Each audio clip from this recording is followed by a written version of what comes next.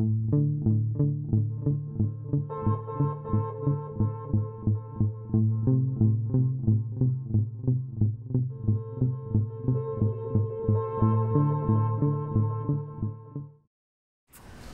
thank you all for coming. My name is Kate Chester, and I am the Community Relations Manager here at the PCC Sylvania campus. Thank you for coming to today's presentation, Kashmir, the Politics and History of a People. It's a delight to have you here with us, and we are delighted to have a special speaker today here with us. So first, before we get into some of the specifics of the presentation, I wanted to also note that today's event is produced by the college's Internationalization Initiative effort, and this is one in several events that has been produced by the faculty coordinator of the initiative, and that's Bryan here. So let's give Bryan a round of applause. Woo!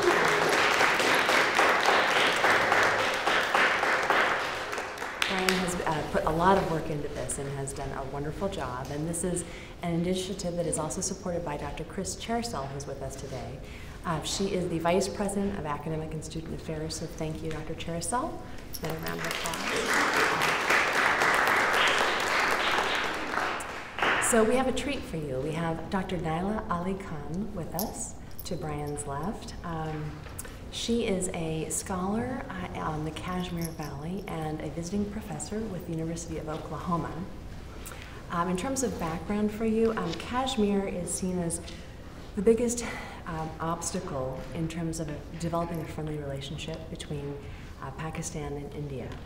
And in the Muslim world, Kashmir, perhaps after Palestine, is seen as one of the key places where Muslims have faced hardship for decades and decades due to outside influence. Dr. Ali Khan will address some of this in her presentation today. She is a native from the Kashmir Valley. She grew up there. She was born in New Delhi, India. In terms of her educational background, she, as I said, she's a visiting professor with the University of Oklahoma. That is actually where she also garnered most of her graduate degrees. She got her doctorate and her master's in English literature from the University of Oklahoma. She also has a master's in English literature from the University of Delhi in New Delhi, India. She's also an author of several books, The Fiction of Nationality in an Era of Transnationalism, Islam, Women and Violence in Kashmir, Between India and Pakistan, and she'll have a book coming out this coming September, Parchment of Kashmir, History, Society, and Polity. So without further ado, I think I'll turn it over to Bryan and Dr. Khan, and we'll begin the conversation, and then we will have time for a Q&A with all of you. So as you listen to the discussion, think of questions that you have, and then when I get the green light, I'll come with a microphone to all of you, and you can pose your questions to Dr. Khan. Thank you.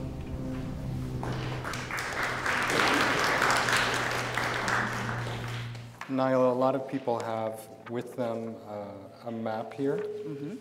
So maybe you can situate us and talk about the geography of the area, the diversity of different groups in the area. Just give us a sense of the complexity of the situation. Okay. Today, I will talk about the state of Jammu and Kashmir in India. As most of you know, I'm sure, India was partitioned in 1947 into the nation-states of India and Pakistan.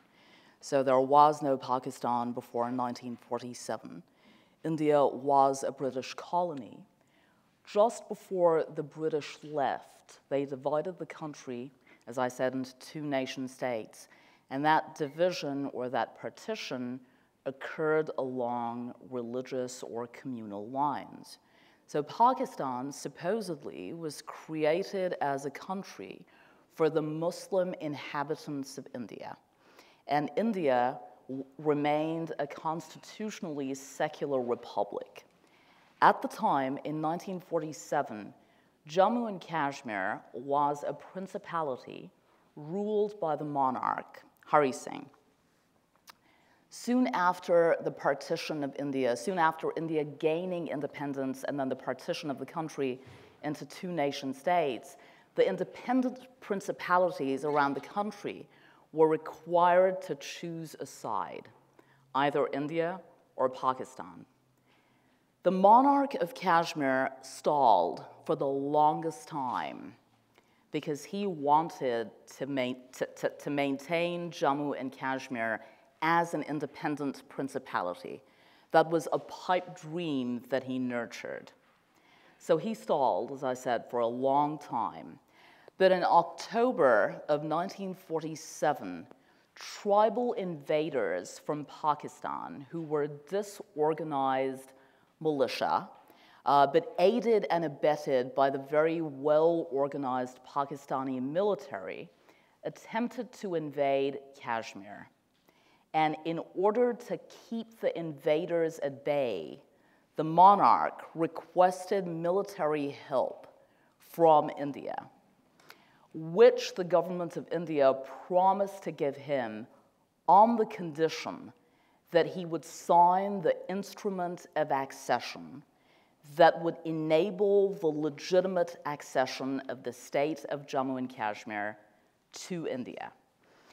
Now, when the monarch signed the instruments of accession, he was told categorically that the accession of Jammu and Kashmir to India at that point was provisional, that soon after political stability had been established in the subcontinent, a plebiscite under UN auspices would be held in Kashmir. Who told him that? Who gave him this is only... Lord Mountbatten, as well as Prime Minister Jawaharlal Nehru of India.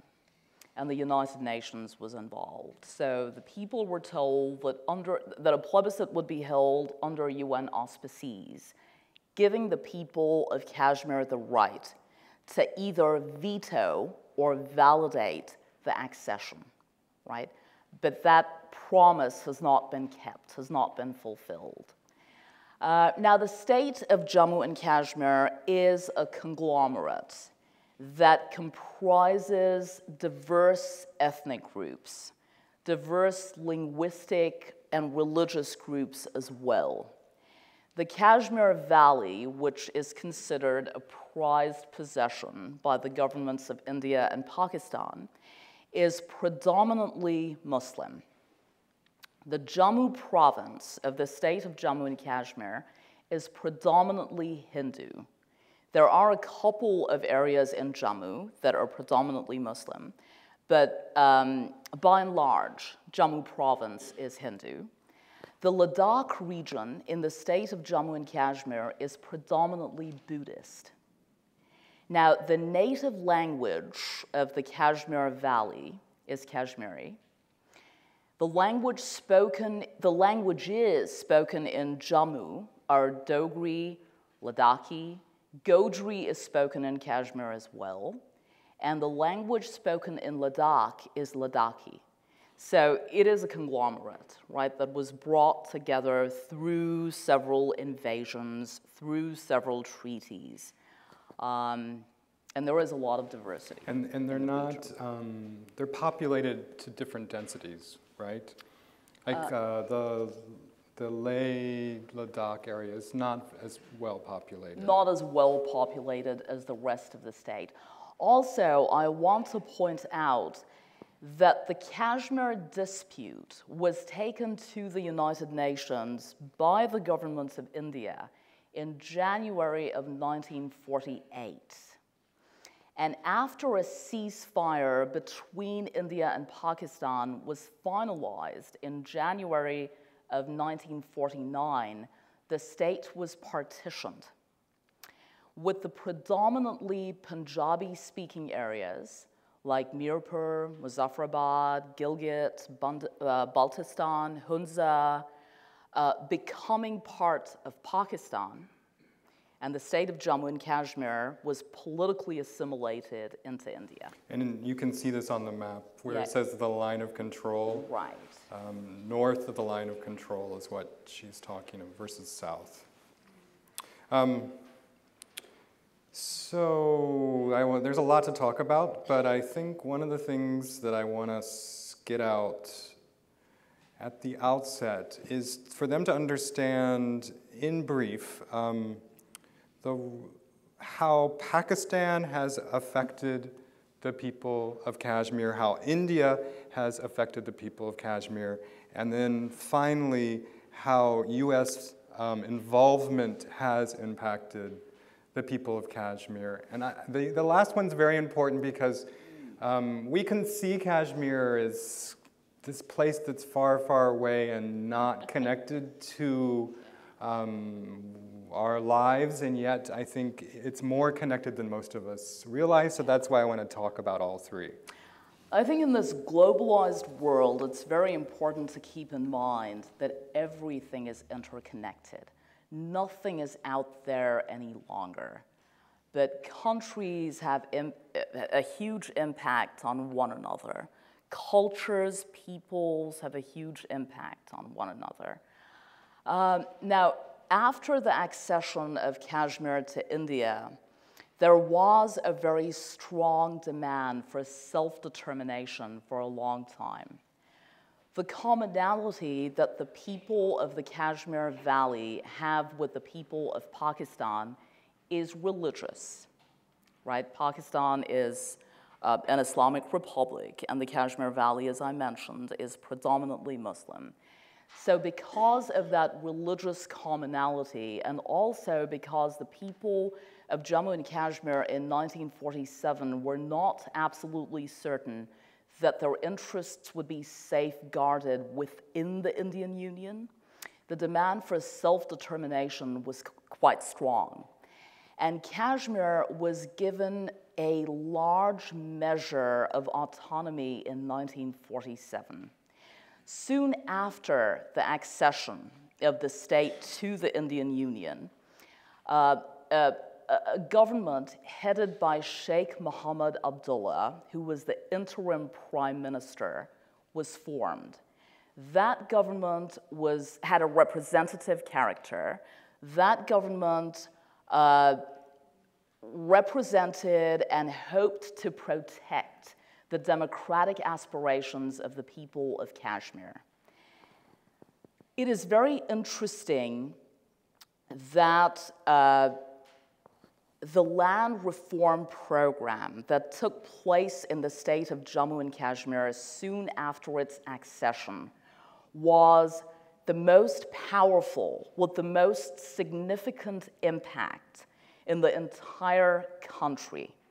It was in the state of Jammu and Kashmir that the feudal class was dispossessed, that lands were given to the peasants who tilled the land, who up until then had had no rights at all, who up until then had been persecuted and repressed by the feudal lords they worked for.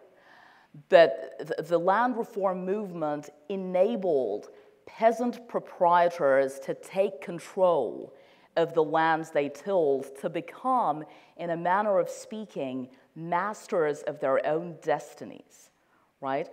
And the feudal class was dispossessed by the government without compensation. So, I think this without compensation is a key part of it. Yeah. So I think that was a huge leap, a huge step toward the process of democratization. It was also in the late 1940s, early 1950s, that the government of Jammu and Kashmir established a program of free education for men as well as for women up to the university level. And the state of Jammu and Kashmir had its own constituent assembly, which was established in 1951. And in theory, at least, women were given an equal space in the workforce. Women were promised equal wages. Women were given the right to vote, the right to run for public office. Women were given the right to be caretakers, to take care of their families and children, to be given insurance, but also to be given an equal and respectful space in the workforce, again, in theory, right? In practice, things don't always translate as well as we would like them to. So Nyla, I have a question about land reform. Yeah. And we haven't talked about this, and I kind of want to get your take on this. So obviously the landowners didn't disappear into thin air. They went on, and I wonder if they became a thorn in the side of any attempt to... They did. They absolutely did. That's a good question. You asked me a long question, a difficult one before this one that I will respond to we'll get eventually. to that, but we will get to that. I don't want to lose the whole land reform because... Okay, well, of course, the feudal aristocracy, the feudal class that had been dispossessed was resentful, it was alienated, it became antagonistic toward the government. That was a class that couldn't be won over by the democratic government. And in 1953, Sheikh Mohammed Abdullah, the prime minister of Jammu and Kashmir, was ousted by the government of Jawaharlal Nehru. Sheikh Mohammed Abdullah worked toward retaining the autonomous status of Kashmir. I think I should mention that according to the instrument of accession, the government of India would have control over defense, foreign affairs, and communications. The government of Jammu and Kashmir would have control over every other area and aspect, right? So it was given a large measure of autonomy, and while functioning as a part of the Indian Union, local organs of state government retained their autonomous positions. But in 1953, the government of Sheikh Mohammed Abdullah was ousted by the Indian Prime Minister Jawaharlal Nehru, who felt that the autonomous aspirations of the people of Jammu and Kashmir at the time needed to be stifled, that Jammu and Kashmir needed to be integrated into the Indian Union like other states. So the government of India undemocratically employed centrist measures, integrationist measures that eroded the autonomous status of Jammu and Kashmir and that legitimized the integration of the state without the will of the people into the Indian Union, right? And in 1953, one of the classes that was very disillusioned, that was alienated, and supported this move made by the government of India was that of the former feudal aristocracy, the landed gentry.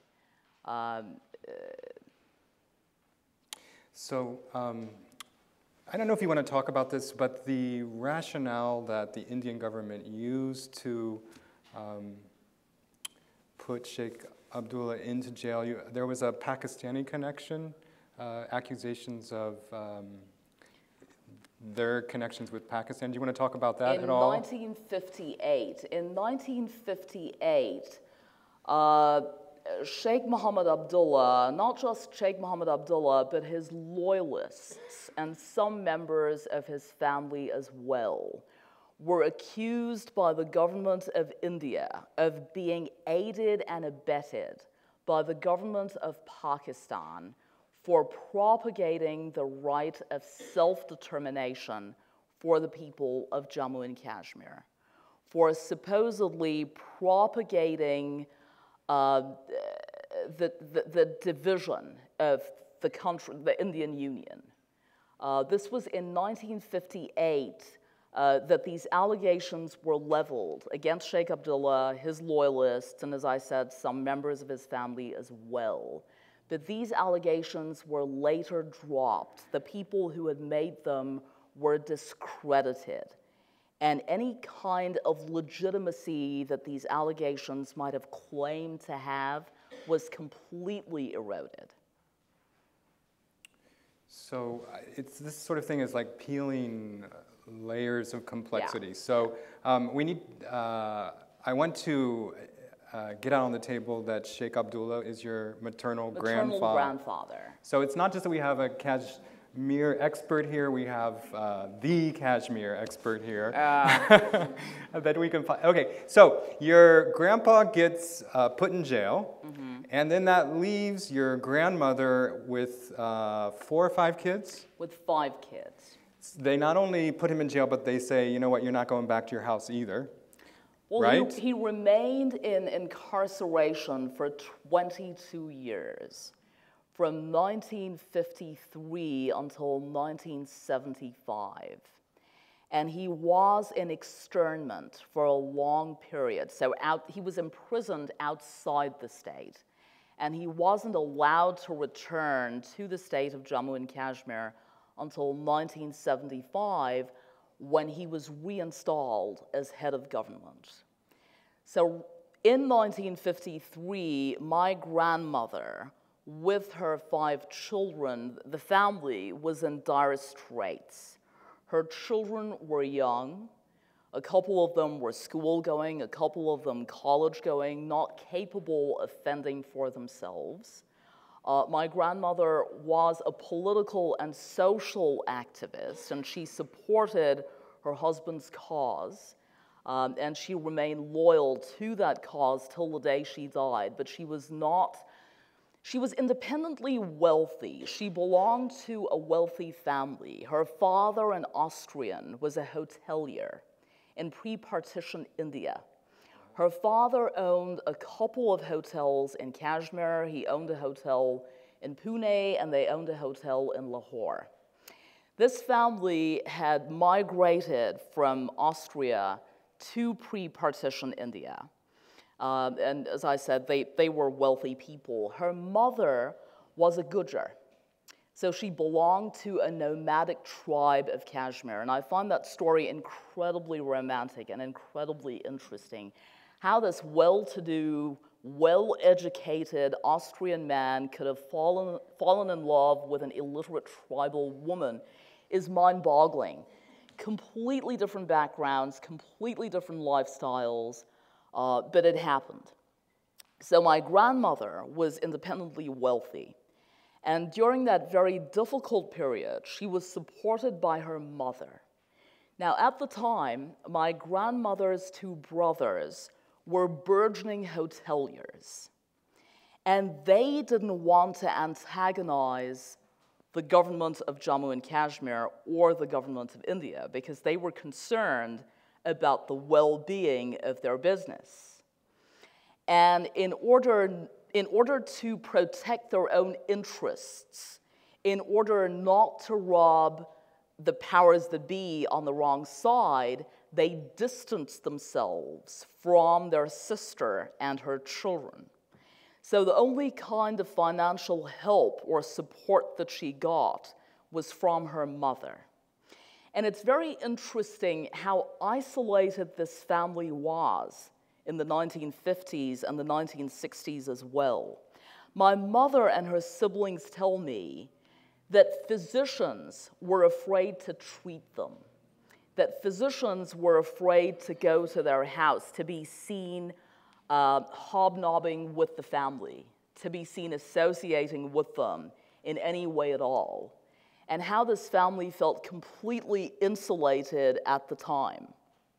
Also, with my maternal grandfather in jail, the political activism of his organization dwindled, right? There was a leadership vacuum. There were other loyalists who were willing to further the cause. There were other loyalists who were just as passionate about the work that my grandfather had initiated. But without a leader, there wasn't a clear direction. That was lacking, right? So politically also, that was a very difficult time for the family. So I did interrupt you. We were talking about the impact of India on Kashmir, Pakistan, and the U.S. So let's flesh it out a little bit. All right, I'm going to try and flush this out as well as I can. The impact of India was, in 1953, to begin with, Jammu and Kashmir had a democratically elected government with a democratically elected prime minister who was arguably the most popular leader at the time. His government was undemocratically ousted, which was seen as an infringement by the people of Jammu and Kashmir, right? That gave them the very clear impression that they had no democratic rights, that they did not have the right to elect their own prime minister, that they did not have the right to elect their own ministers, because the government of India, at its own whims and caprices, could dislodge whatever government had been chosen by the people. So that alienation was awful. And the trust deficit that came in as well between the people of Jammu and Kashmir and between the government of India, the trust deficit that has been growing over the years made the people feel isolated, made them feel helpless, made them feel like they lacked civil and political liberties. And over the years, heads of government in Kashmir were installed by the government of India without the consent of the people. Weren't there sometimes fake-o elections? Yes, rigged elections. Dictators were installed who were not popular, who were known for their brutal methods. Dictators who were known for their repressive, blood-curdling methods were installed and allowed to reign for long periods of time because they enjoyed the support. They were given legitimacy by the government of India, right? Which made the people feel like they had no say in the matter of governance at all. And as I said, that is terribly alienating. And over the years, the government of India deployed measures, constitutional measures, that eroded the autonomy of Kashmir. Right? The centrist measures that were employed by the government of India eroded the constitutional autonomy of Kashmir, eroded the political autonomy of Kashmir, made Kashmir a part of the Indian Union fiscally and politically, extended the jurisdiction of the Indian Supreme Court, the Indian Election Commission, to Kashmir, which wasn't there when the state had acceded. Right? So all these corrosive measures undermined the autonomy. And there came a point when the people of the state, particularly, and I don't mean to reinforce or validate any kind of communal divide, but particularly the Muslims of the Kashmir Valley, when they felt like they didn't have a place within the Indian Union. I think it is important to point out that before the establishment of a democratic regime in Jammu and Kashmir in 1949, when Kashmir was ruled by a monarch, the Muslims of the Kashmir Valley were quite downtrodden, to put it mildly. The Muslims of the Kashmir Valley were repressed politically, economically, educationally, and socially as well, right? It was after the nationalist movement of the 1930s and the 1940s that was led by Sheikh Mohammed Abdullah and his loyalists. It was after that nationalist movement made a foray into the political scenario that the Muslims of the Kashmir Valley began to assert their rights, their political rights, as well as their economic rights. And it was especially after the installation of a democratic government in 1948 that the Muslims of the Kashmir Valley felt like they had a legitimate say. So I think we have a sense of India, but because of time, I'm gonna. So Yeah. what about Pakistan? Well, Pakistan as well, number one would be the tribal invasion that I mentioned a little while ago, right? The tribal invasion that was aided and abetted by the Pakistani military, which was very cruel. It comprised militiamen who were completely disorganized, who were brutal. And while on their way to the capital of Jammu and Kashmir, the summer capital of Jammu and Kashmir is Srinagar. While on their way to Srinagar, they committed heinous crimes, inflicting atrocities on the civilian population of Kashmir, which made that tribal invasion terribly unpopular. And it was at that time that the people of Jammu and Kashmir, regardless of religious affiliation, regardless of political ideology or political affiliation, came together to keep the tribal invaders at bay. And that tribal invasion was seen by a lot of people at the time as an act of betrayal by the government of Pakistan. Now, since in 1989, a separatist movement resurfaced in Jammu and Kashmir. The separatist movement, which is now fragmented, started out as vocally and vociferously espousing the right of self-determination of the people of Jammu and Kashmir. It was a militant movement. In the late 1980s, young men, young Kashmiri men, who were disillusioned, who felt politically disenfranchised, who felt economically dispossessed, who felt alienated, crossed the line of control which is between Pakistani administered Kashmir and Indian administered Kashmir. They crossed the line of control over into Pakistani administered Kashmir, where they were trained, given training in arms and ammunition by the Pakistani military. And these young men returned to Indian-administered Kashmir in late 1989. Some of these groups unleashed a reign of terror and unbridled violence.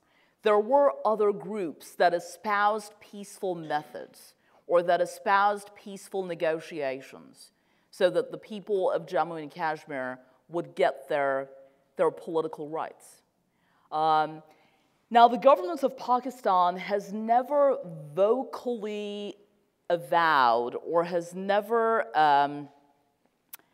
openly declared its support of militancy in Jammu and Kashmir, right? It has never vocally avowed its financial as well as military support to the militant movement in Jammu and Kashmir. But the general perception in India is that militancy in Jammu and Kashmir is encouraged, is funded by the formidable Pakistani inter-services intelligence. That is the general impression. And obviously, since for many years up until recently, so much U.S. aid went to Pakistan's military, then there probably is a indirect connection. Or do you think that's pushing it too much? Well, no, that's interesting. Pakistan is a very old ally of the U.S. And it's interesting that although the U.S.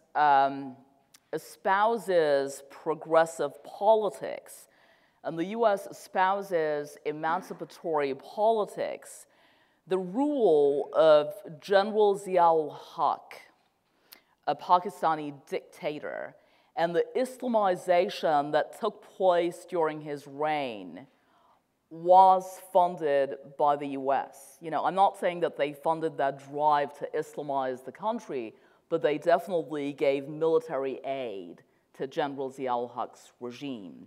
So perhaps that kind of indirect support. And it's also interesting that late Prime Minister Benazir Bhutto, who was a Western-educated, emancipated, progressive, democratic woman politician, in order to gain political mileage in the late 1980s, advocated and espoused jihadi elements in the state of Jammu and Kashmir. So perhaps that kind of indirect support. But I also want to point out that in the 20th century and the 21st century as well, India is a burgeoning economic power. And in the Asia-Pacific region, one way to offset the growth of China, the economic growth of China, would be to support India, which is what the US administration is doing, particularly the Obama administration is very openly supporting India. And I don't think at this point in time, whatever human rights violations might take place in Kashmir, I don't think the US government would openly condemn or be critical of those human rights violations for its own political and economic interests. So we're in a period of relatively not as many people are dying right now in Kashmir as before. But as you have said, it is highly militarized still by the central Indian government. Yes. So here we are in present, you go back every year. What do you see as a next step or next steps out of this long, torturous situation? That's a very good question. The state of Jammu and Kashmir, though violence has abated, militancy has dwindled. There are not as many militants in the state of Jammu and Kashmir any longer. There is not as much counterinsurgency in the state of Jammu and Kashmir any longer. But the political fabric is fragmented, and the socio-cultural fabric is fragmented as well. I think I should point out that from 1989 until 1987, the state of Jammu and Kashmir was ruled by the President of India and his representative in the state, the governor.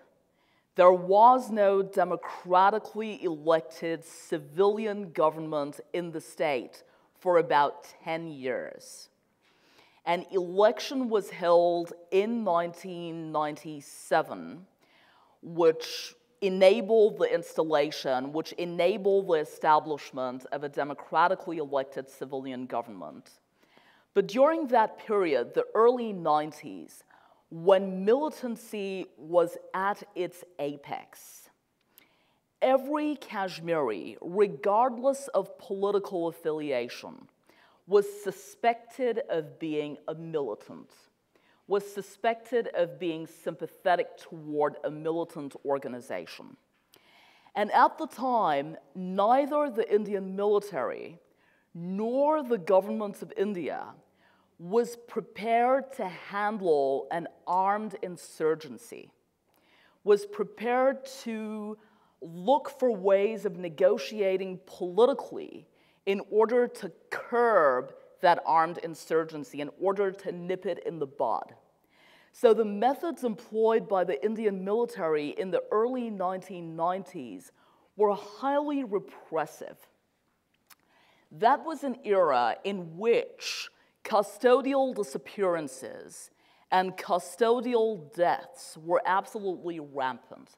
A custodial disappearance is when a young man is suspected of being a militant, is suspected of being affiliated with a militant organization, and without a formal charge is taken into custody, imprisoned for long periods of time, tortured, not given access to any kind of legal counsel, and not given access to his family either. The whereabouts of that person are unknown, right? Custodial disappearances are rampant in Latin America.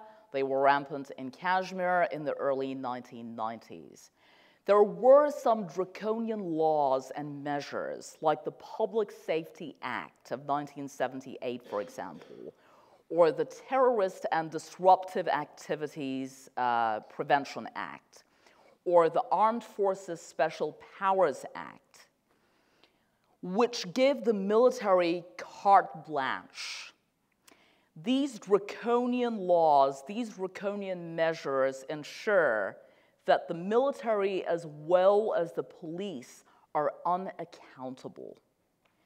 That if a person is, as I said, suspected of being affiliated with a militant organization, is suspected of being a threat to public order and security, the person can be detained for up to a period of a couple of years without a formal charge, without being given access to legal counsel, right?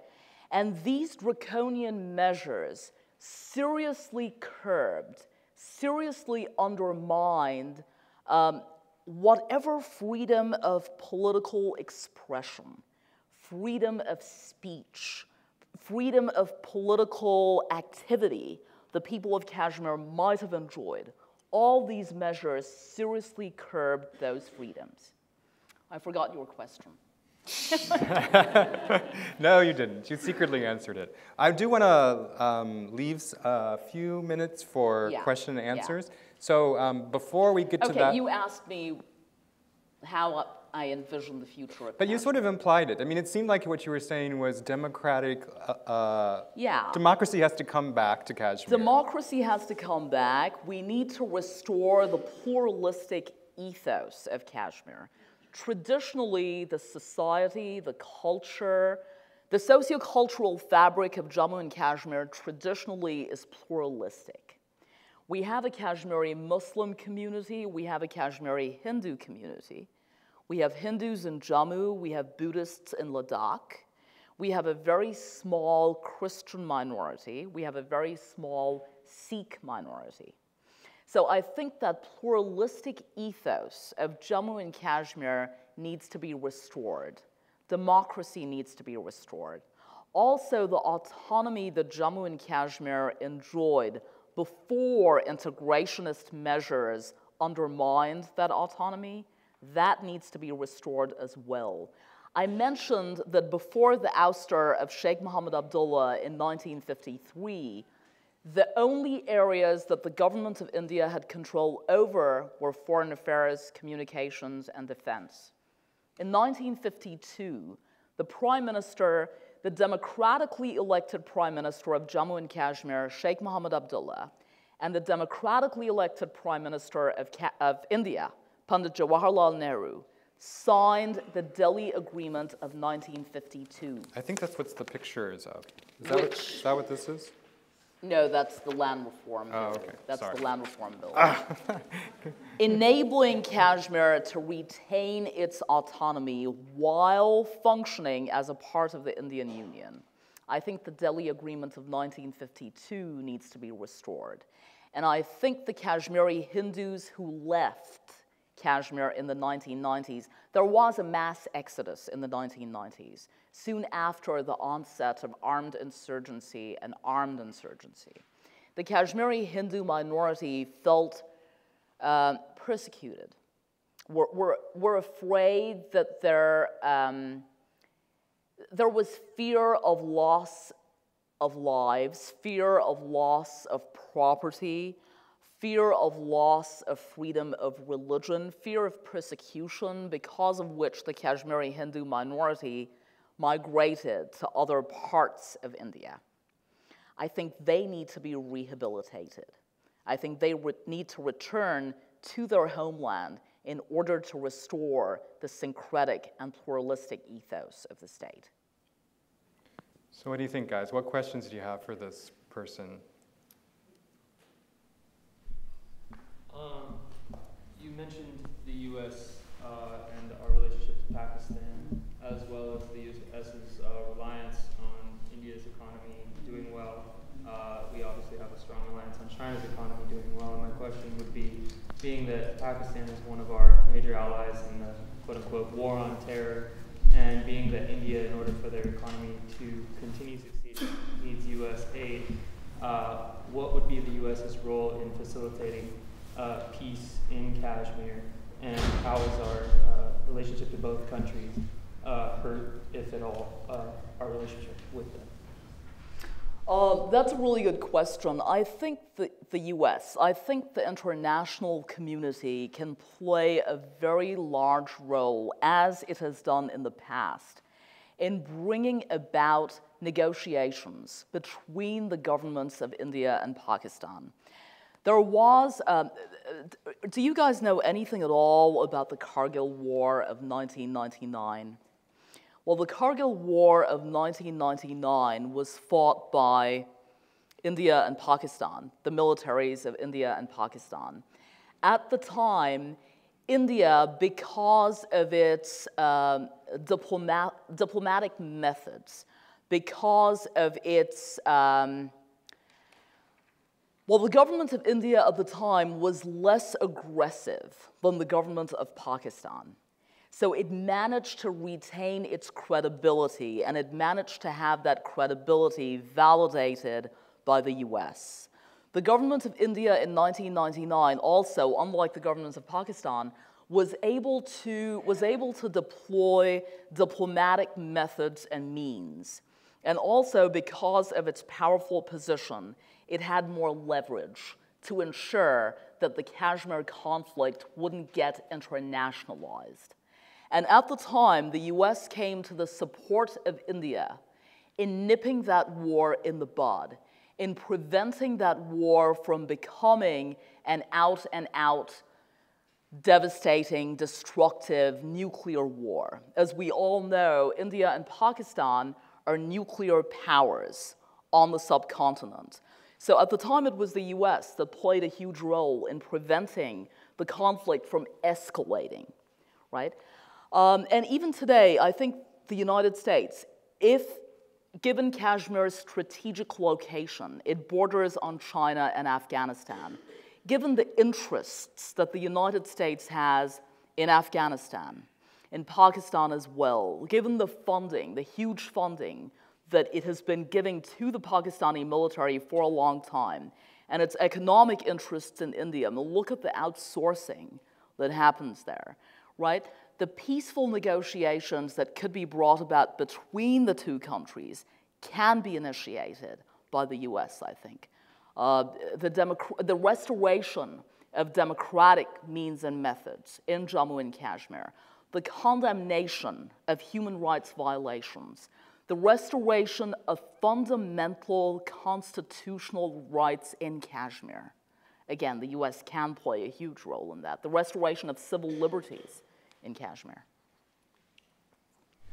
I have a couple questions. You said that your grandfather was reinstated in 1975? He was. Was he elected again, or just? Well, in 1975, he signed a treaty with the then Prime Minister of India, Indira Gandhi, which was called the Indira-Abdullah Accord of 1975. That accord has been seen by political analysts as a surrender, as a capitulation to the wishes and the caprices of the government of India. According to a lot of people, a lot of political analysts, and according to a lot of loyalists as well, signing the Indira-Abdullah Accord of 1975 was political harakiri. And according to them, my grandfather basically committed political suicide by allowing the government of Indira Gandhi to wrench his arm and get him to validate that treaty. And that treaty did validate, it did ratify all the integrationist measures that had been taken by the government of India up until then. And it did seriously dilute the authority of the government of Jammu and Kashmir. So he was sent back in 1975 after 22 years of incarceration. And he formed a coalition government with the Congress Party which is a national organization, which at the time was led by Indira Gandhi. He formed a coalition.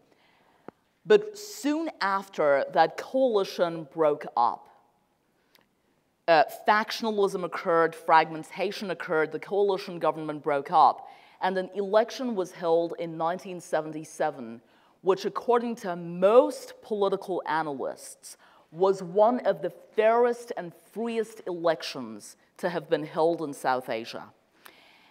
And it was in that election that my grandfather and his organization won a landslide victory. And he was installed as chief minister or head of government. And a follow, the other question I'm really dying to know is, you're almost talking as if the Jammu and Kashmir that's under India, you're not talking about trying to reunite the whole thing much. Yeah. Is that, have you given up on that? Some people do. Some people do talk. For some people, that would be the ideal solution, to reunite the two parts of Kashmir and to create the region as a buffer zone or as a buffer state between the countries of India and Pakistan.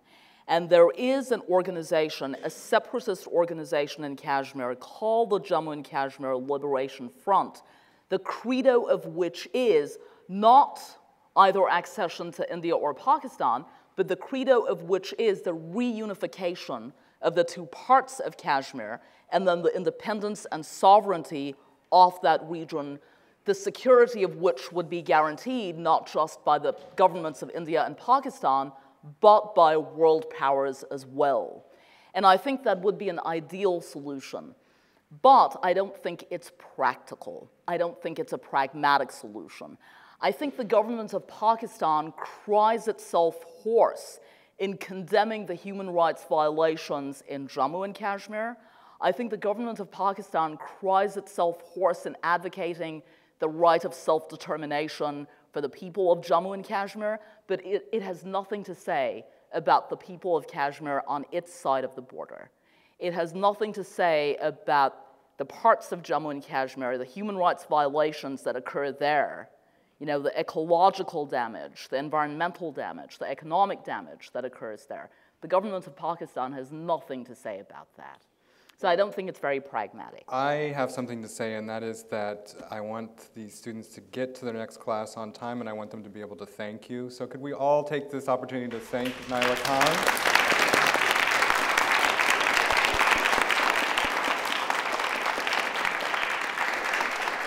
Those of you who have to go, feel free to go. If you want to stand around and schmooze for a little while, I'm sure we can do that. Thank you for coming.